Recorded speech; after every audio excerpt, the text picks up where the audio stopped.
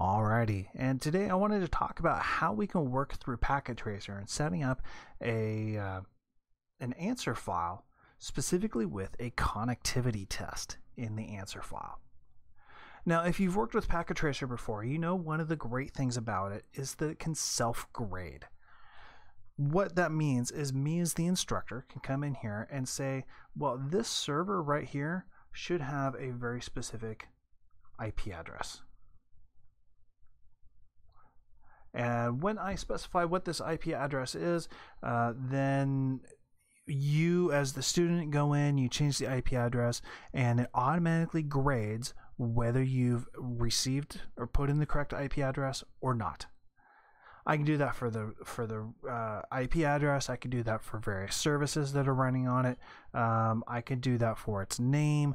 Lots of different aspects that I can do just on that server.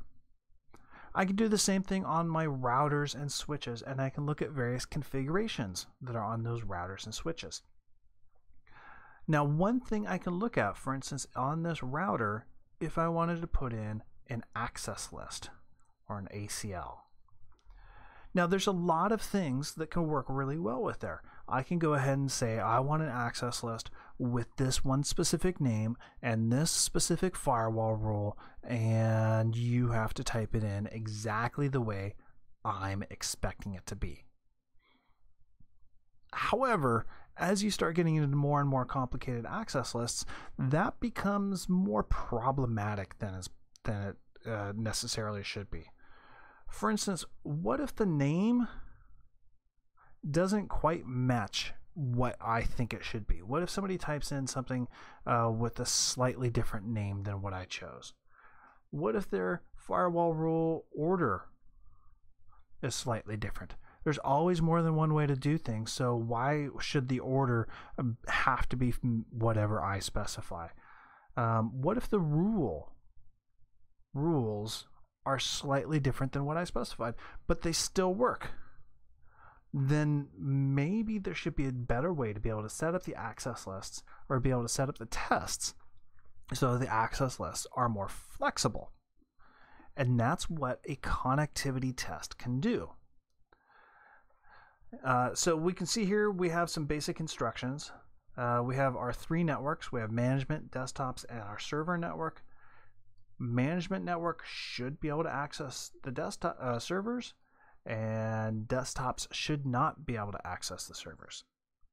So if we look at that, basically we should be able to go this way, but when I go this way, I should be denied, and somewhat implied, there should be no issues going between management and desktop.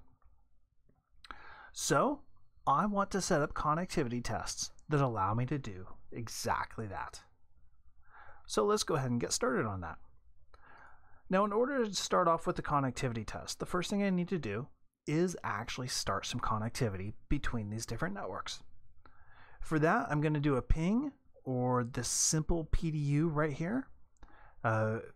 Pretty simple process. You just click on it. You see my icon change to a little envelope. You click on your source, in this case PC 0, and then click on your destination, server 0.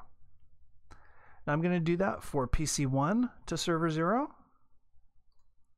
and I'm also going to do it for PC 0 to PC 1. Now we can then look at this and go into the simulation mode. Let's go ahead and speed this up and click play, and we can see these pings moving from stage to stage throughout our network. I haven't set up any firewall rules, so obviously this is going to work.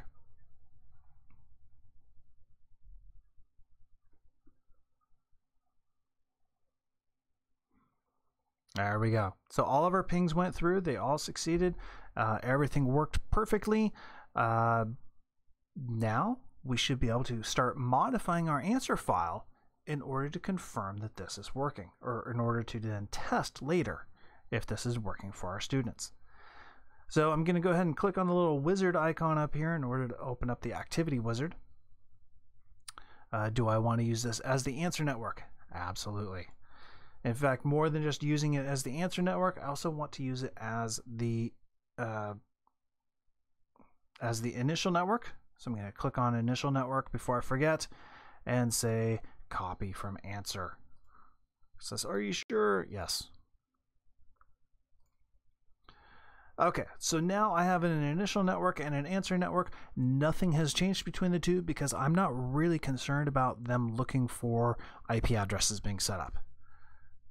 What I want to do is I want to go into the answer network section here, and this is where we would normally specify our IP addresses. For instance, PC0, I can browse through here and look at my ports, specifically Ethernet, and I can see, well, do I want the Ethernet IP address to be 192.168.42.10? If I wanted to test for that, I simply check that box. But that's not what I want to test for. What I want to test for is what's known as the connectivity tests. And here I have 0, 1, and 2. And if you recall, I sent out 3 pings, which is 0, 1, and 2. I can get more specific here on the connectivity test tab. And I can see, well, I have a source of PC0, a destination of server 0, which I believe in my ultimate test should fail. So I'm going to change the test condition here from do not to fail. PC1 to server 0 should continue to succeed, so I'm going to change that to success. And then, though it's not stated in the instruction, 0 to 1 should succeed, so I'll say successful. So let's go back to the assessment tree. Let's choose our connectivity tests. Maybe let's add some points to those.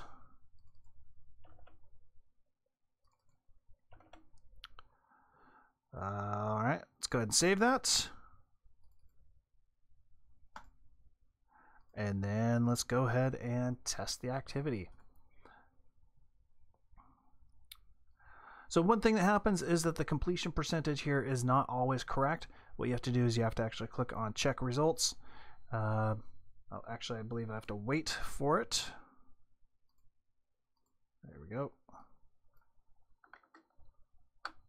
And then check results. And there we go. This activity is incomplete. Please try again. Assessment items. Oh, one of my connectivity tests failed. I can look for more specifics. PC0 can ping server 0. It should not be able to. All right. Well, let's go ahead and let's make it so. So let's go ahead and edit the configuration for the router. IP access list, standard, protect servers, permit 192.168.242.0.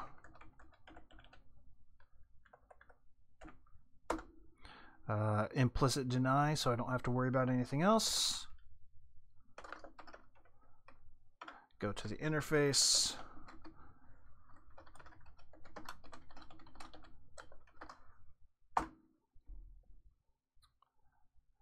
And at that point right there, that should be everything I need. So now in theory, if I click check results, it will test to see if the desktops can reach the servers, if the desktops can reach management, and if management can reach the servers. Check results. Congratulations. I can see that I have all 3 of them correct, and more specifically, what type of traffic is happening between which servers and whether it's succeeding or failing.